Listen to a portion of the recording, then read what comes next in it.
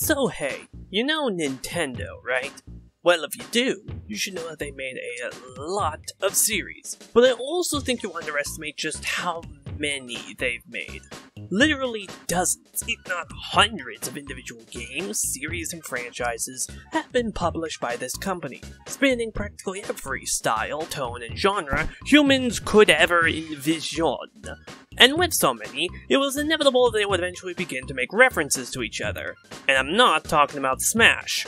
Over the years, Nintendo has made a habit of including fun nods and references to their other series. These can range from characters making physical cameos, unlockable costumes, or familiar music stings. They can even cross over with third-party franchises, creating a sort of extended family of series that can be associated with their platform and their own series just as strongly as the main ones. So of course I got to thinking, how many franchises cameo in other series? And with those cameos, could we feasibly link the entire Nintendo and Extended Universe catalog into one single universe? A massive Q that needs an even bigger A. And A, I am here to offer. Some ground rules. We're not talking about Smash at all, as that would be too easy. How are they all connected? They're all in Smash. Adieu. However, we will be talking about every franchise that is represented within Smash. This will give us a massive, yet definite number of franchises to speak of and connect.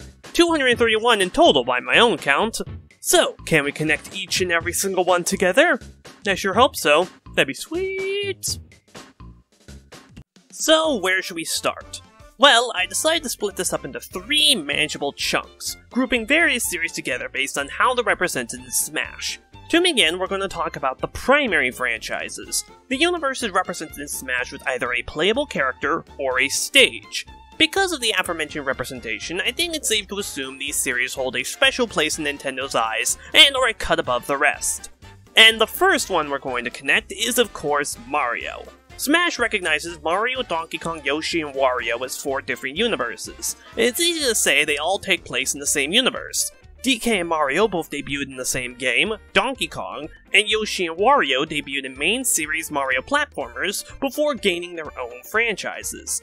On top of that, Baby DK and Baby Wario appear in Yoshi's Island DS, and Yoshi makes a cameo in DKC 2 as part of Cranky's Hero Rankings, so it's safe to affirm they are all linked. However, Wario's series is where things get interesting. As any well-versed Wah fan will tell you, WarioWare introduced 9V, a massive Nintendo fan who owns every console they ever made. His microgames are also based on a plethora of new and old Nintendo classics. This, of course, means that the company who makes WarioWare exists within the world of WarioWare, and by proxy, the worlds of Mario, Yoshi, and DK. Now, it's not exactly clear if WarioWare is truly canon to Mario. We know Wario Land probably is, as the first Wario Land is also the third Mario Land, but the closest we get to WarioWare in the main series is the Wario Bike in Mario Kart Wii and the Diamond City Racecourse in Mario Kart Arcade. Other than that, it tends to be kept the most distant of the Mario extended universe, but the main point I'm making is that the games appearing as microgames in WarioWare could in fact mean that they did happen within the Mario/Wario universe regardless. Perhaps in this world, Nintendo games are biographical, interactive retellings of the hero's adventures and ancient legends that surround them. Finally, before we move on, I'll also mention Wrecking Crew is connected to the 4 as well, as it's a Mario spin-off series and got its own microgames in WarioWare. And yes, Smash counts this as a universe separate from Mario, though admittedly somewhat inconsistently, so it gets its own footnote. Hoopla. With the Mario cast forging the base of our universal tree, let's start branching off to the other series.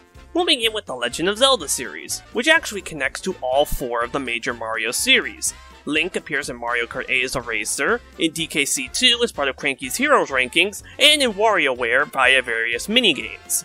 As for Yoshi, some enemies from Yoshi's Island, Booblas, show up in Link's Awakening, now named Goo Specters. Next is Metroid, which is connected to Wario via microgames, and Mario via a cameo in Super Mario RPG, alongside Link, funnily enough. There are also several cameos in Donkey Kong Country Tropical Freeze, with Metroid and Samus's gunship making various background appearances. Next is Kirby, which actually has a number of noteworthy connections brought to us courtesy of Kirby Superstar's Great Cave Offensive. See, in said mode, there are 60 treasures scattered about to collect, including several items referencing other series. Of the ones we've already mentioned, there's a Koopa Shell, a DK Barrel, the Triforce, a Screw Attack, and Wario's Bucket from Mario & Wario. Of the ones we have not mentioned, there's Captain Falcon's helmet from F-Zero, a Mr. Saturn from Earthbound, Marth's Falchion from Fire Emblem, and a golden watering can from Animal Crossing. What's especially interesting is that of these 9 series, 7 of them have confirmed instances of space travel, with Zelda and Fire Emblem being the odd men out. Meaning it's possible this underground labyrinth is some version of Hyrule or Arcania several centuries after the events of their series, while the other artifacts are merely leftovers from the other worlds traveling to this one. Extraordinarily interesting. Anyway, next is Star Fox, which shares some additional ties to F-Zero. The big one is James McCloud, Fox's father, being a racer in both X and GX. Granted, it wasn't until GX where he started resembling Fox, but perhaps this means F-Zero takes place before the events of Star Fox, when James was alive and working as a racer part-time. Furthermore, one of the endings of Star Fox Command had Fox give up being a hero and join the G-Zero Grand Prix, a possible offshoot or spin-off of F-Zero. Now, of the 10 major series that got fighters in Smash 4, Pokémon is the only one that we have not mentioned. And amazingly, it doesn't have many direct connections to the others. Sure, there's some cameos by Nintendo hardware and even a Mario & Wario reference, but nothing concrete that firmly plants it in the same universe as the rest of the group. The closest I was able to dredge up was Wario Land 3, which features a treasure called the Pocket Pet, a clear reference to the Tamagotchi-esque Pokemon pet toys, suggesting the Pokemon games do indeed exist within Wario/Mario World. Now, whether they share the biographical capabilities as the others is up in the air, but at the very least, the definite plausibility. From here, a lot of the major series that remain are somewhat small and simple to connect. There's Ice Climber, Kid Icarus, and Duck Hunt, which all got microgames in WarioWare, Game & Watch, with Mr. Game & Watch appearing in DKC Returns, and Game & Watch Gallery with Mario. There's Pikmin, with the Pikmin themselves making a minor cameo in Mario Golf Toadstool Tour, and Splatoon and Rob both got more racers in Mario Kart 8 and DS respectively. Returning to Animal Crossing, it features several furniture items and even in-world NES games to collect, based on Mario, Zelda, Metroid, Star Fox, F-Zero, and Pikmin, and most notably, the balance board for Wii Fit. Punch-Out is also an easy one, as both Mario and DK make appearances within this series. The last Nintendo universe we have to talk about is Xenoblade, and like Pokemon, this one has remained amazingly independent of any crossover nonsense. The closest we got is Breath of the Wild, featuring an unlockable costume based on Rex's outfit. The only other remote connection is in another crossover series called Project X-Zone, which features Fiora and Metalface from Xenoblade Chronicles alongside Chrom and Lucina from Fire Emblem. Obviously, this doesn't anchor this world directly with the others, but it's possible this crossover does keep a deeper connection between these worlds. Maybe the Fire Emblem/Nintendo universe is in very close proximity to the Xenoblade world, or maybe Xeno 1 is in a different dimension, while Xeno 2 is set within the Nintendo multiverse, keeping to what I believe is the lore of Xenoblade and explaining the possible cameo in Breath of the Wild. The mind boggles at the possibility. Anyway, with the first party series done, let's run down the third parties. Firstly, there's the obvious one, Sonic. Sonic has teamed up with Mario to partake in the Olympics, and he's met Zelda and Yoshi in DLC for Sonic Lost World.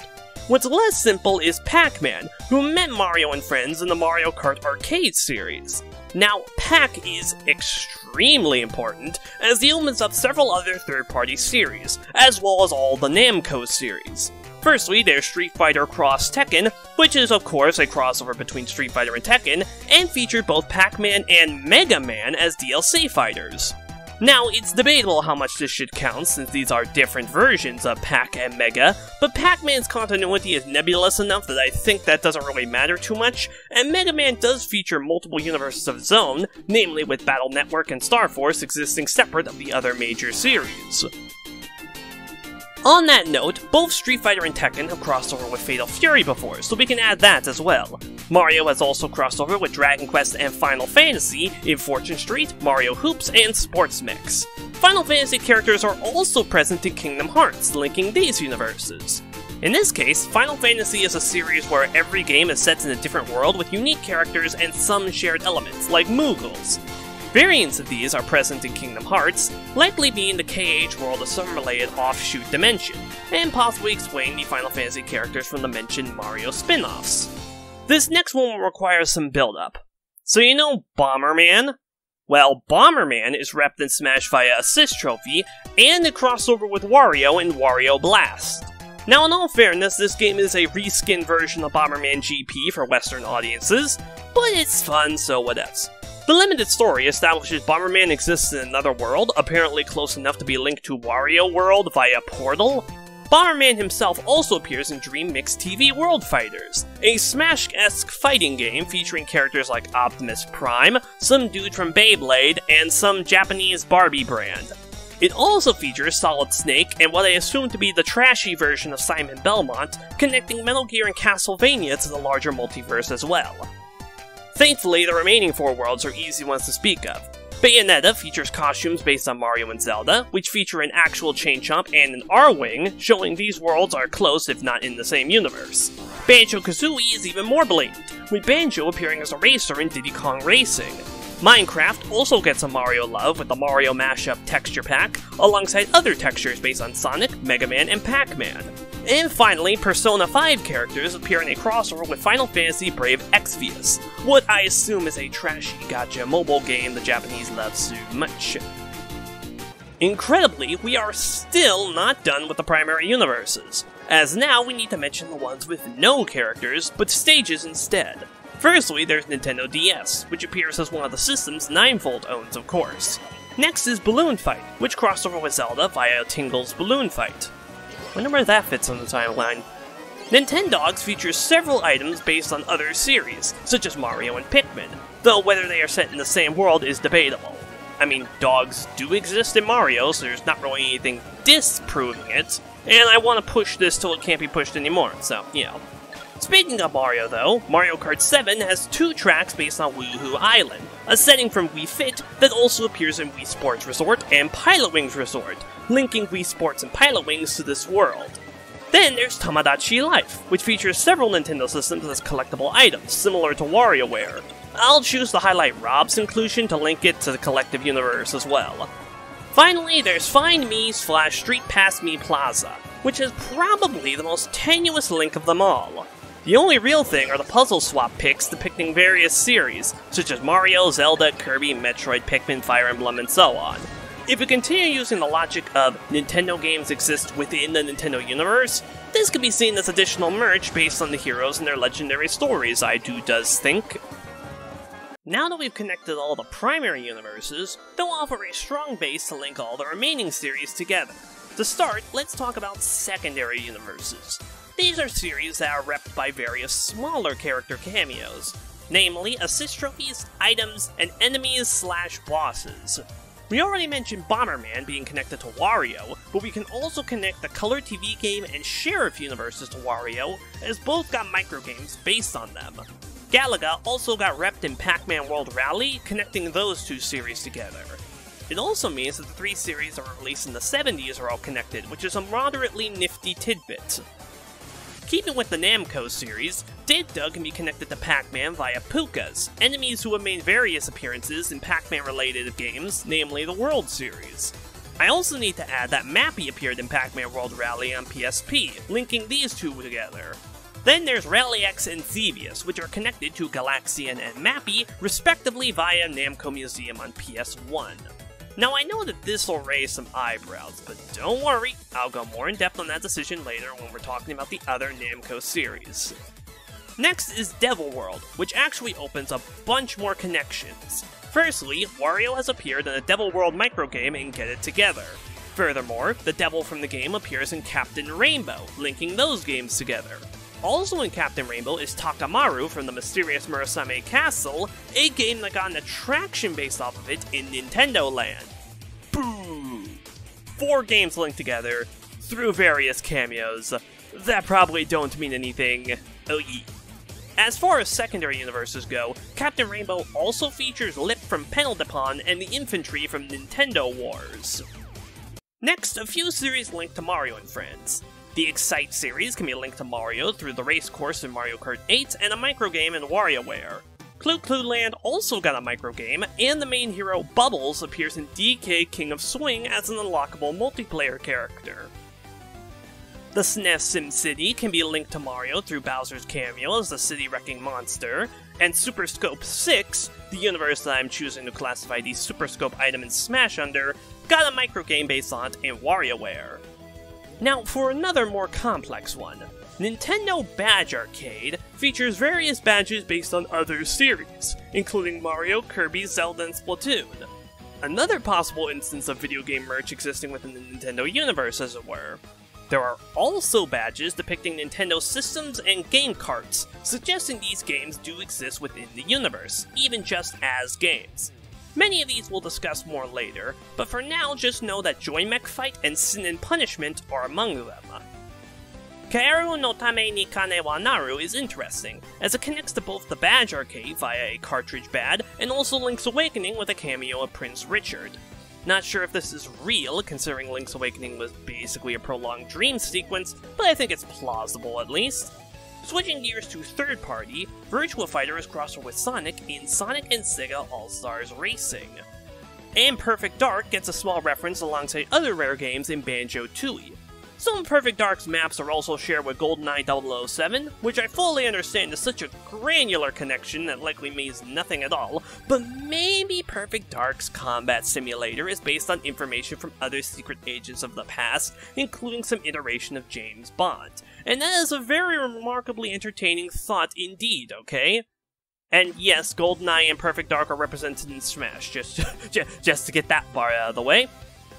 Kuririn holds the award for probably the most recent addition to the Nintendo Connected Universe, with a card of the game appearing in Pikmin 4.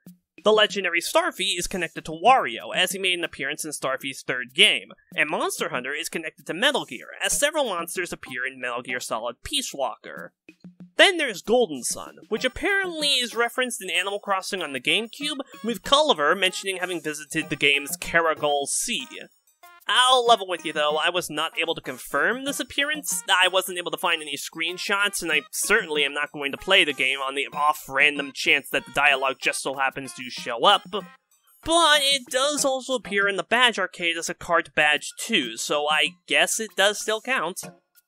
Fatal Frame has an equally loose connection, with some unlockable outfits in Nintendo installments based on Mario, Luigi, and Zero Suit Samus. Given the iconic status of those outfits, I think it's safe to label this as another exists as a game within the game scenario. A similar case exists for Drill Dozer, where Jill can unlock some Mario overalls for herself.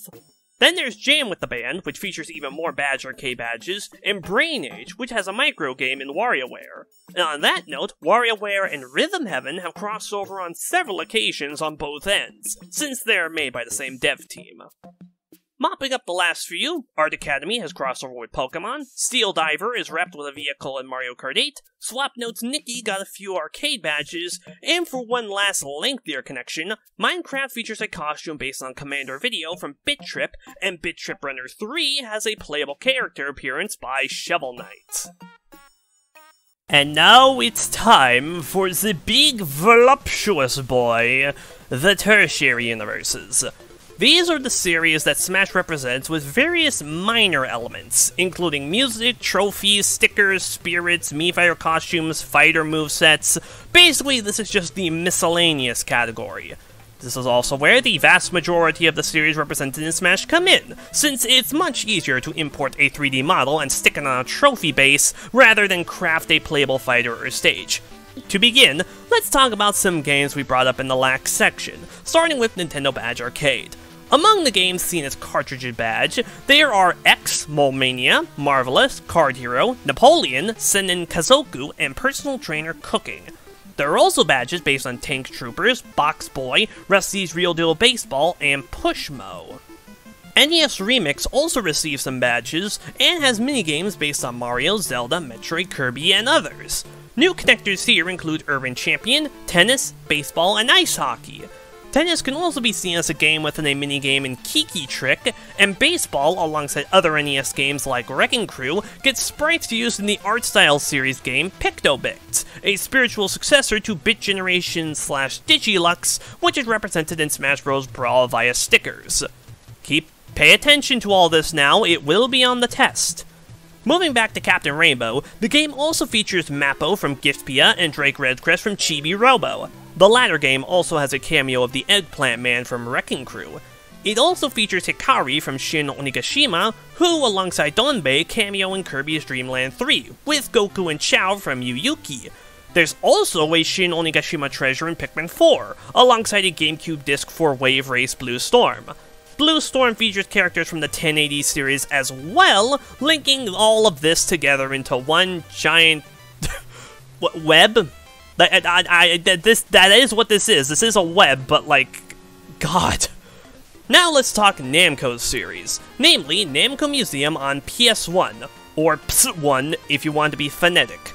You'd assume rightly that the PS1 museums are like other installments, merely offering a list of ROMs to play. However, the PS1 games feature a 3D museum to explore, with exhibits themed after each game. It's played in the first-person view, so we never see who we are, but given the little Pac-Man sprite and his appearance in the opening, it's safe to assume that we play as the Pac himself, suggesting these games and characters all exist in one world. Furthermore, the sixth PS1 game, Namco Museum Encore, while it did away with the 3D museum, it does feature the previous 5 museums in its intro, confirming that they all exist in the same universe as well. All of this is to say that these PS1's games can be used to reasonably bridge together a bunch of retro Namco titles. Galaxian is represented in Volume 1, as is Rally X and Bostonian, Mappy is in Volume 2 with Xevious and Dragon Buster, Did Doug is in Volume 3 with the Babylonian Castle Saga series, and Pac-Man himself gets rep on Volume 5, and some other volumes of course, connecting Baraduke, Metro Cross, Dragon Spirit, and Valkyrie. Encore also throws in King and Balloon, Sky Kid, and Wonder Momo into all of this as well. Real quick since we're here though, I'll also bring up the remaining Namco series. The Tales of series features summons from both Tower of Juraga and Valkyrie, as well as enemies that appear to be the same enemies from Libel Rabble, connecting these together. Next, Don-chan from Taiko no Tatsujin is present in Mario Kart Arcade GP DX, connecting it to Pac-Man and Mario. Some Taiko games also feature songs from Yokai Dochuki, Thunder Scepter, and Bravo Man. Finally, the Prince from Katamari is in Pac-Man World Rally, and Pac is present on some of the Magnus in Baten Kaitos, being called a legendary hero from the past. Probably the last major bastion of connections comes in the last few WarioWare microgames, namely Hogan's Alley, Wild Gunman, Mach Rider, Shantae, Famicom Detective Club, and Big Brain Academy. After that, though, all the rest of the series can be briefly brought up with a single sentence, so it's arguably all downhill from here. Full disclosure, some of these connections are extremely loose and tenuous, a few boiling down to simple costumes or even music tracks.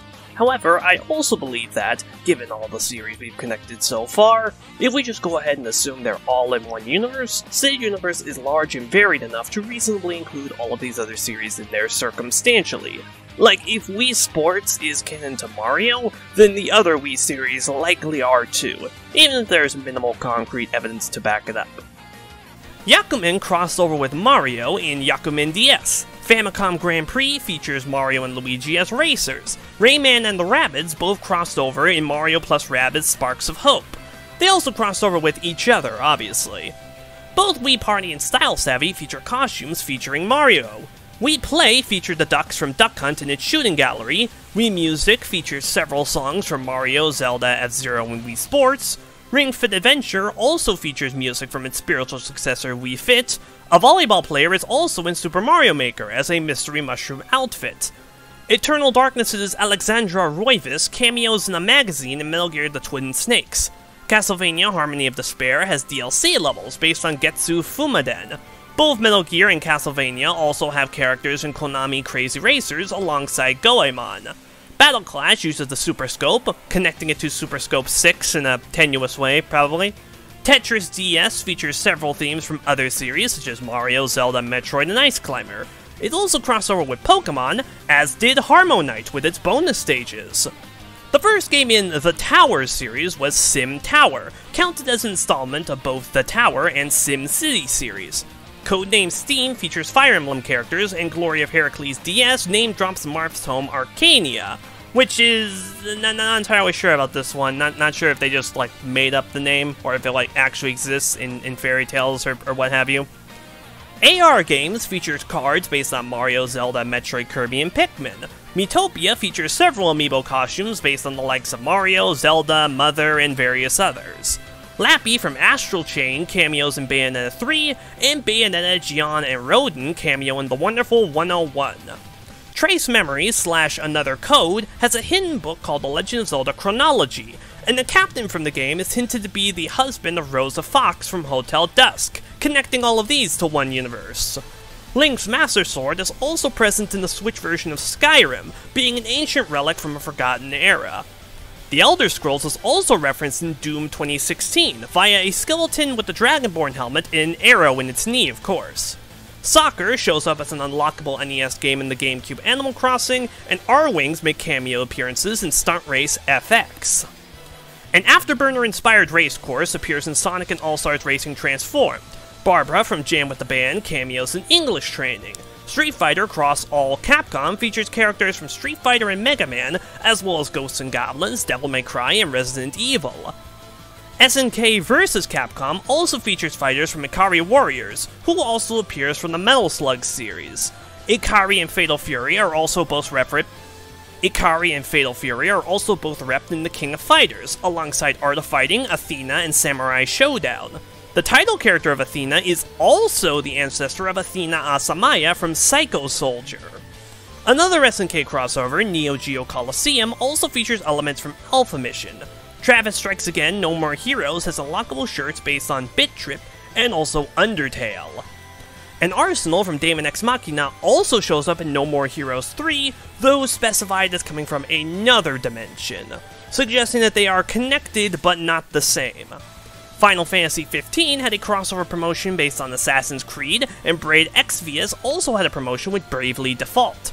Bravely Default characters also show up in Octopath Traveler's mobile game, Champions of the Continent, and several Final Fantasy elements, such as the Chocobos, appear in its spiritual spin-off, Mana. And that is all of the games, series, and franchises I was able to find some reasonable connections for. Oh, good God, that's a lot of them, isn't it? Which raises the question of how many were we able to link? Well, I'm sure someone was keeping track while going through this, but of the 231 series represented, we were able to link, drumroll please,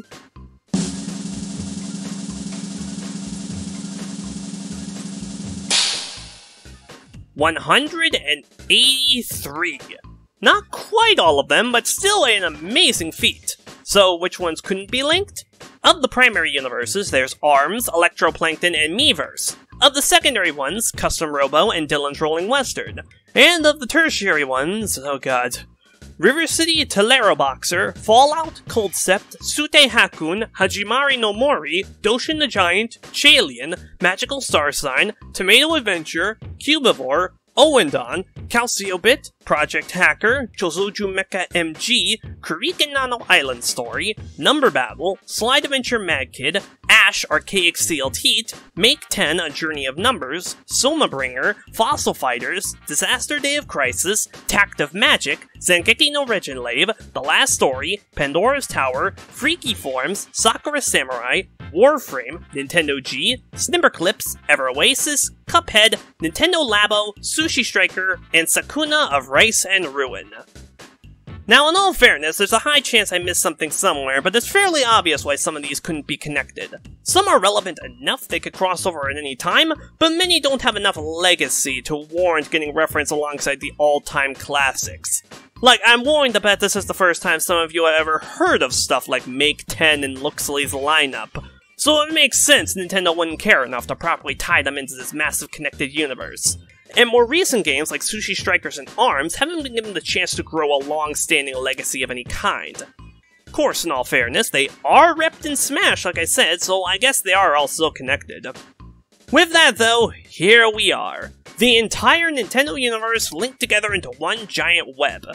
Admittedly, I don't really have a grand conclusion, I just thought this would be really neat, and it was.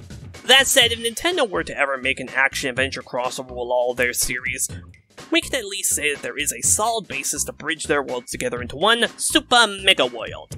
Either that, or the ramblings of a bored lunatic.